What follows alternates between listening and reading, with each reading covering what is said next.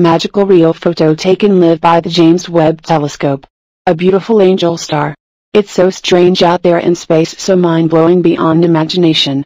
I have no doubt since the military released their alien and UFO files to the public in June admitting the existence of aliens, we will soon make contact and possibly be invited into the galactic and divine space community.